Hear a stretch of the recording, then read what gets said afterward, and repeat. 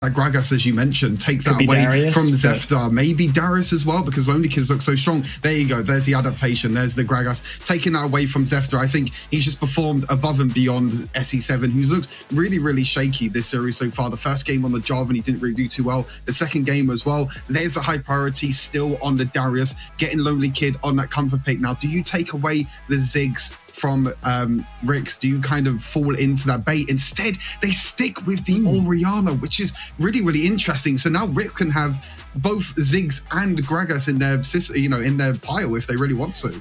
But I don't know whether you still need to play Ziggs here. Like, yes, Ziggs is good. Like, don't get me wrong. I think Ziggs has been a really good pick in the meta right now and absolutely is S tier. But GameLord have shown they can play around it. GameLord have shown they know how to at least play to neutralize a lot of that Ziggs, and without that strength. I like the Garen pickup. I was about to mention, do you just take away the Garen? Because the Garen is such a big problem at the moment, and Excandle's already mentioned it. You take away the Garen away from Ruiz, you take away that beefy front line. Now, what do you do on the side of GameLord? Do you go, wow, you just go Vayne instead? I love these drafts. It's just like, you pick Garen, we pick Vayne. You pick Ziggs, we pick Garen. And now we're in a situation where, you have Garen, you have Gragas, now you have Vayne, which is going to leave probably, is it going to be Orianna mid? Is it going to be Vayne mid? We've already seen it from Snitch as well. It's like, wow. Does this now force out different bans? Like, does this force RIX to ban at least Lulu and potentially Yuumi as well? True. Because, like, now the problem was for RIX, they didn't want to pick their support because I think they'd already had Thresh at that point, so they couldn't look at doing like the Vayne Lulu composition. Or does it mean RIX still stay with what they were banning before in the second phase, where they were banning Hester's engaged champions? Alistar was banned away. There it goes. So they're going to take that one off the board as well. But that does open the opportunity for GameLord to last pick an Enchanter support, depending on if they go jungle on 4, and then they can fit their bot lane how they want to. Yeah, exactly. They can have that flex way. They can just go for a jungler on R4, and then R5 they can decide what support they want to, depending on how RIX's lineup does. But now this last ban from RIX is not going to be Zed. I was just looking down actually at my notes because I've been keeping track of it. It's not going to be the Zed anymore because we already have either mid lane Vayne or mid lane Orianna. It's going to be one of the two. So do you just ban away the Nami maybe? It could potentially be an option, and it is. Yeah, they're just going to ban away the Nami. So again, more focused bans on Heste. I think he's been so strong on all of these supports, and it's getting banned away. But now, do you actually pick up Thresh now on the side of GameLord? Because Thresh has not been picked by RIX, and it's kind of actually the only role support that's left, unless you're going for something like a Lulu, like a Yuumi instead. There's so many possibilities in this draft still.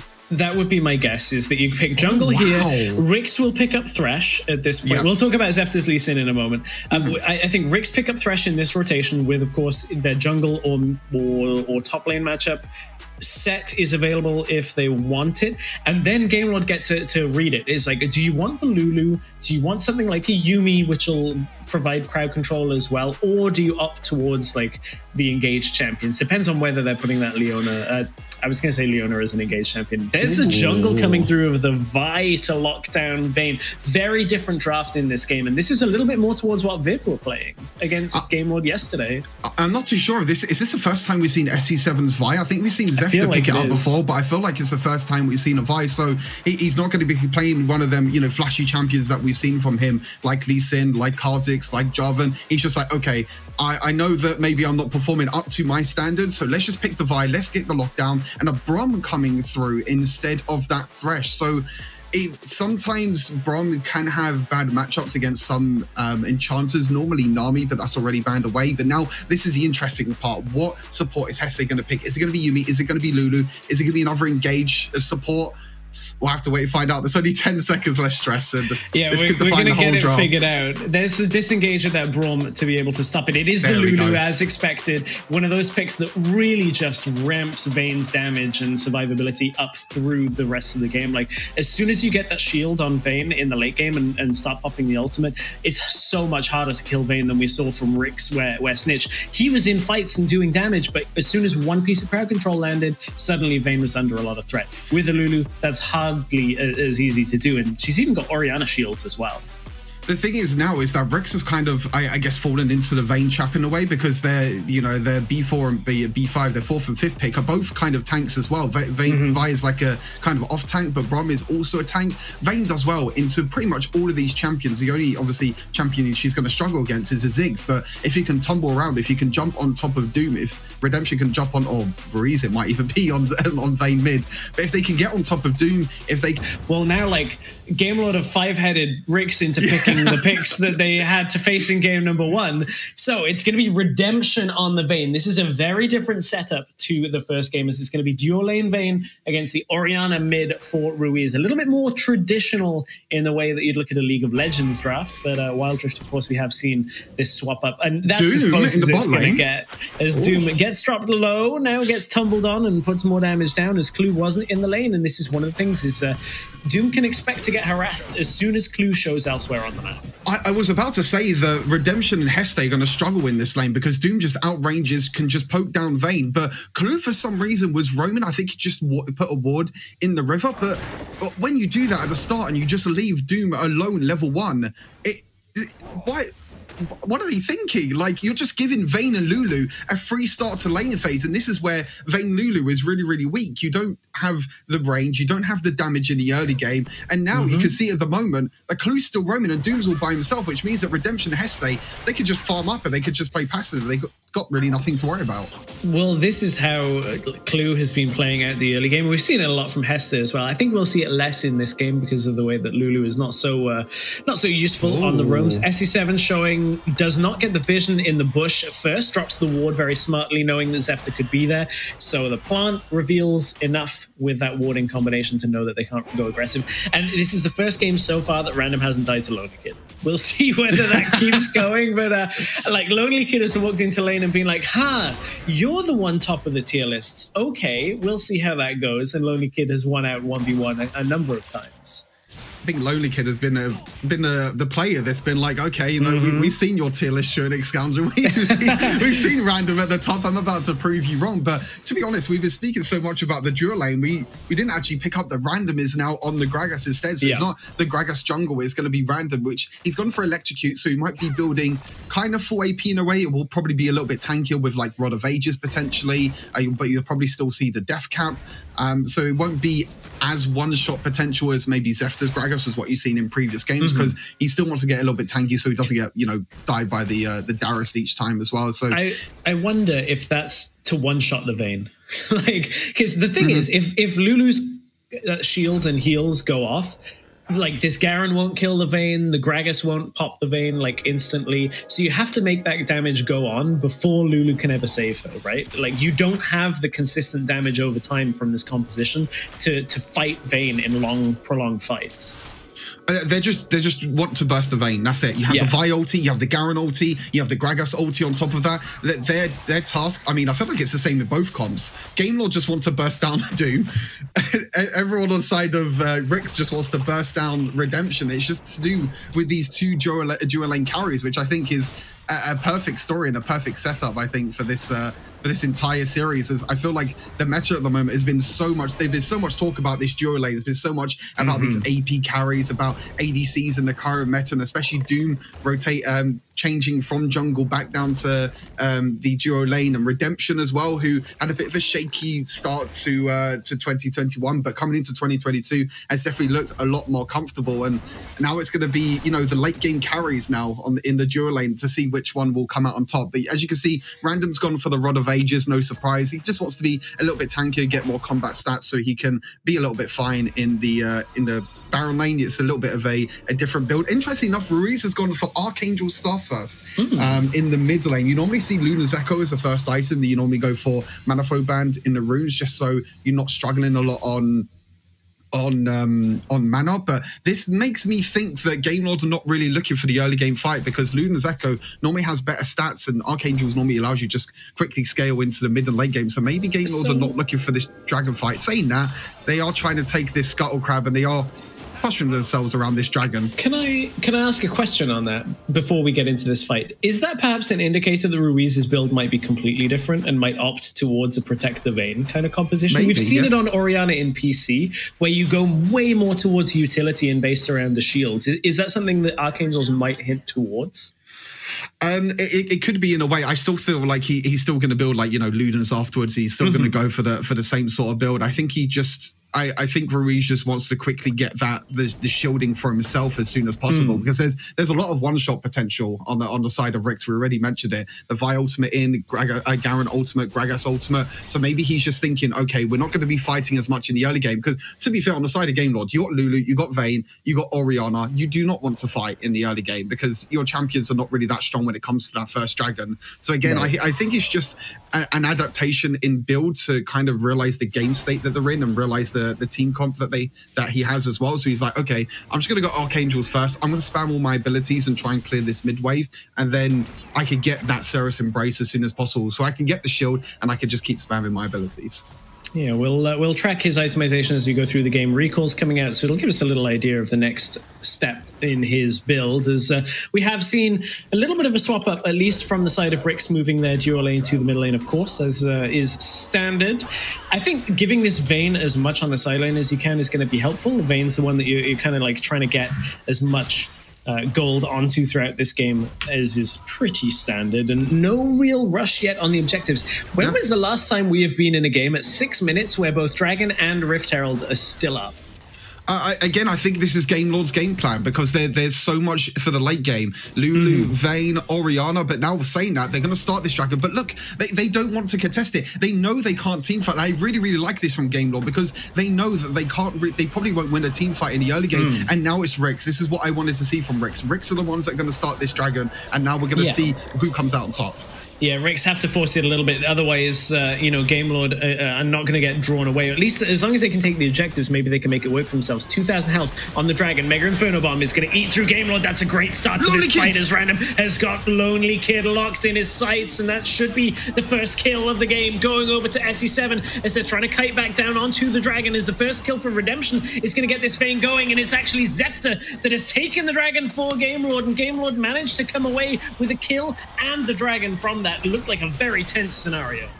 Perfect from Game Lord. They got the dragon. They lost one person for it. They got the Infernal Dragon as well. So we spoke about the late game already for Game Lord. That late game has just gotten even scarier now for RIX, because you're going to get in bonus AD for the Vayne, for the Orianna, for this Lulu as well. Actually, teleport. Holy wow, that's early for that Enchantress. Hester drops low, and in comes the fight as Redemption's actually the one to pick up the kill. They're going to eat through RIX. This has gone horribly wrong for RIX, as the execution doesn't pick it up onto Snitch, but they've done it. They've cleaned up. That's an ace off the teleport. Game Lord in game 3 are going to make their way closer and closer to Barcelona. They get Rift Herald. They stole the Drake. They've destroyed RIX early on. RIX, what are you doing? What is going on? The Game Lord they came back from their base. RIX didn't reset as well. Doom had to buy teleport because they really wanted to try and get this Rift Herald, because they know they already lost the dragon. So we're like, oh, we're going to trade in objectives. Now you lost the Rift Herald, you lost the dragon, you lost 2 towers. This is 7,000 gold lead stress, and it's early on. And we're going to look back at this replay. Look, Clue's basically 1 HP. SC7's 1 HP. He's going in by himself. Random gets caught afterwards as well. Look at Redemption over the wall. Flashes onto Doom. Doom, you're not going to be able to do anything this game. Condemn against the wall as well. And Game Lord are absolutely running over this game. I feel like RIX just they tried to get a consolation prize. Is actually, they're trying to back away from this as Snitch, and the Mega Inferno Bomb on top of it. There's the first kill going over to Snitch as they can try and do it. RIX are going to try and steady themselves in this matchup, forced out of stasis from Redemption. They'll back away, and RIX, maybe that's enough to slow them down at least a little bit. But this game has started to get blown wide open by Game Lord. Oh my, Game Lord they know they're in the right hands now, and Lonely Kid is going on to Doom. It's 1 versus 2 as Lonely Kid is trying to get the execute and does. And is that enough to spell the end of RIX's upper bracket run? Snitch is bleeding. It doesn't matter, as that Zefter Sonic waving through for another kill. 8 kills to 2. We are so far ahead from Game Lord right now. They have got a commanding lead in this game. RIX are completely falling apart. This is not the RIX that we saw against Gamelord.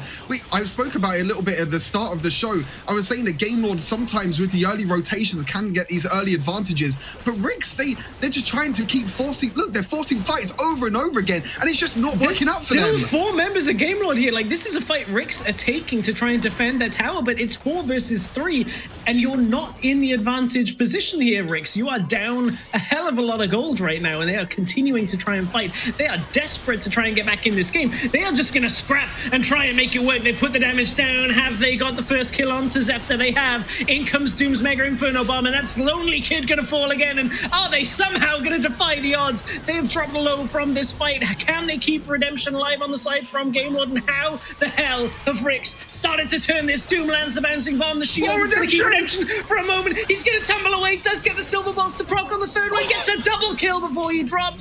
And it's RIX tidying up the end of the fight. How, in God's name, have RIX managed to hold on in this fight? 8,000 gold down. They ace Gamelord in game 3, and maybe we're not done yet. What is this fiesta? Zefter here trying to catch up random. The Lulu ultimate went on top as well, but again, it's him that this time that gets caught out. The ultimate from Doom didn't really do too much, but look at Redemption. He gets caught by the Gragas barrel. He gets caught by the explosive cast, and the Reese is just on the backline. He can't really do too much. The overextension here from Gamelord is just... Yeah, they tried to take the tower. They couldn't take the tower. RIX came back from the base, and I feel like it's just a complete opposite of what RIX were doing. RIX were like, okay, we're going to try and overextend. We're going to try and take the Rift Herald. This time it was Gamelord the ones that were actually overextended with low health bars. And wow, I mean, we're still at a 4,000 gold lead, and I feel like Gamelord is still in the driver's seat this game. But what is going on? Oh. Like, RIX have started the Dragon as they know that they, from that last fight, at least Gamelord have to be thinking, okay, can we really take it? As Doom looked to recall out there. Got to look down the summoner spells. There's no flash available as Random does get caught for a moment, but the explosive cask is going to deny everything. Gamelord may very well just look to take the Dragon for themselves. They need to buy time for Random to get healthy. He's taken the Honey Fruit, doesn't have his ultimate, doesn't have his flash. RIX are going to back themselves away.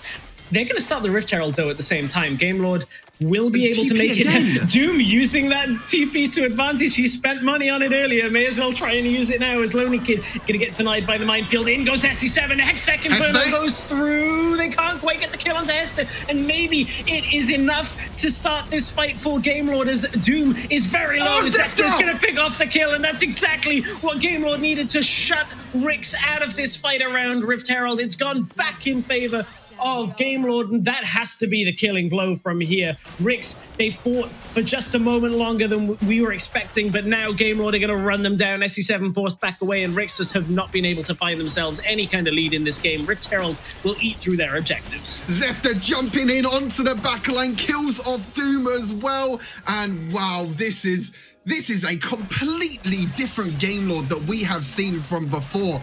This is the Gamelord that we were kind of expecting, really, coming into the Gamelord versus RIX before. This is not the same Gamelord that we saw lose 2 games against Viv yesterday. The momentum of winning 3 games in a row. We're going to be seeing this replay back. They tried to catch out Heste, but with the ultimate still there, and Redemption's just in the backline. He's completely fine. Look at Zefter in the backline, jumps onto Clue, lands a Q onto Doom on the backline, and he is just running around RIX like they're absolutely nothing. And again, I kind of have to bring up the point of this jungle matchup, Zefter versus SE7.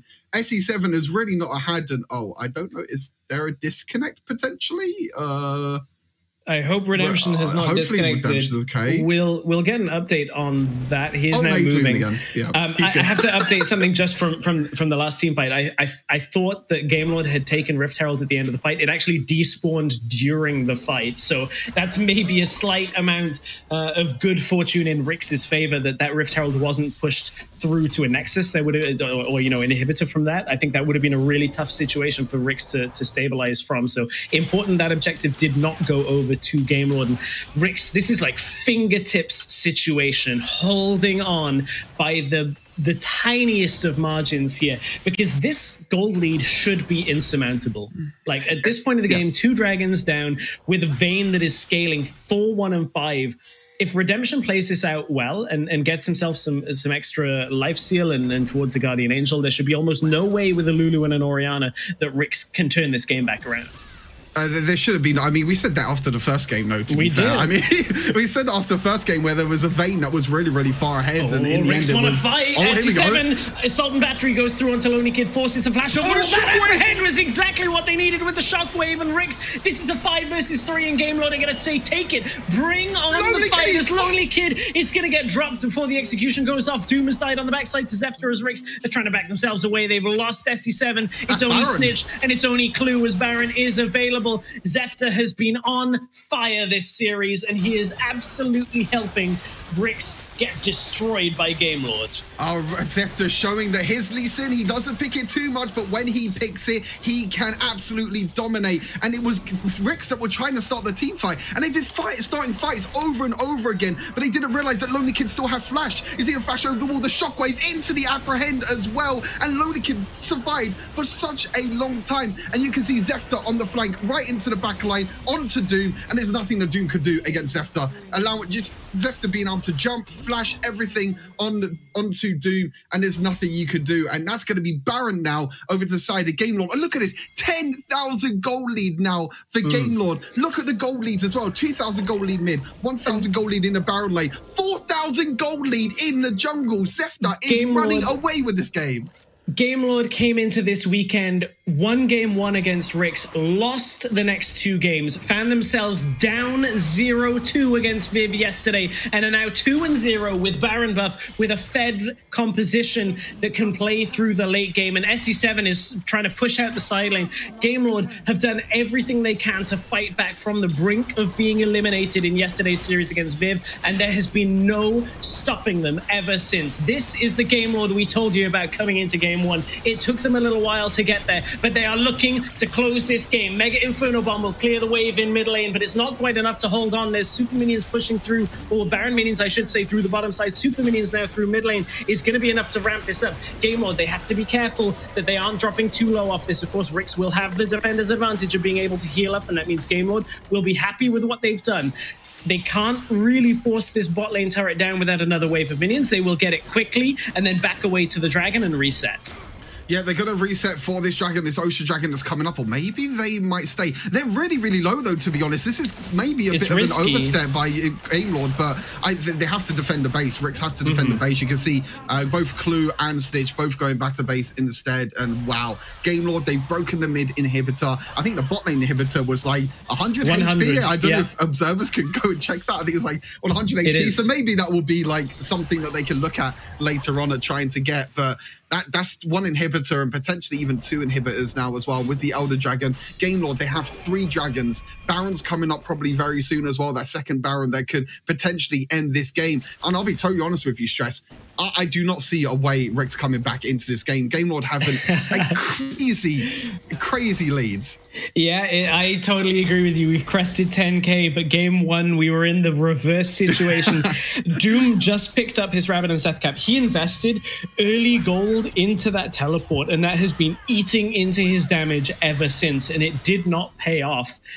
For RIX, there is 1 more fight left in the tank. If they do not kill Redemption and do not stop Game Lord from getting this next Baron of the game, it is all but over. Zefter, he's had an amazing series, but he is the one potentially caught out. Winter's Bite is going to force out the kick as Zefter gets caught by the Glacial Fissure. That's Zefter going to get his GA. Look at Baron lane, but his top lane, Baron lane, Game Lord are looking to try and end as all of the damage comes down onto Zefter. There's a teleport coming in from Doom. Is that the overextension that Game Lord had to do for RIX to get back into this? The damage has gone down, the kill onto Snitch, and RIX have been able to resettle themselves, but they lose the inhibitor in the top side. Bot lane will be fallen with a gust of wind will push that over if the minions ever get there, and RIX may very well be 3 inhibitors down, but the important pick on Zefter means no Baron available for Game Lord. Yeah, they're not going to be able to take the Baron. Zefter is still dead for 25 seconds, but also Snitch is dead as well, so it's a 4 versus 4 situation. Do Game Lord look to just go over to the bot lane just to attack it? Because when 3 inhibitors are down, it's so hard to come back on when you're having multiple Baron up there. Look, you can see Redemption now. He's moving. He's actually going to go to the mid lane. You said, what is Redemption doing here? I thought he was going to go down to the dual lane. He might actually get caught as well. SC7 and Glue are there. Yeah, there's the Assault and Battery forces the stasis, but it's as good good as crowd control. Shockwave comes through. The rest of the team is there as Ruiz is trying to desperately save him. The shield, everything is keeping Redemption alive. He's still here from being caught, and it's forced RIX into a fight that they cannot afford to take. The Guardian Angel from SC7 as Lonely Kid rips into the backline. Clue drops the apprehend as Gamelord are going to apprehend this game from RIX. It's all Gamelord. Gamelord have only lost Scepter, and with 3 members of RIX down, Gamelord bounced back from being 0-2 down yesterday to advance themselves to the finals in Barcelona and prove that Gamelord are lords of the European Open bracket. Oh my God, not one of us predicted this. No one would have expected. Blame Stuart. It's a curse. I will happily say that no one ever thought that coming into this series,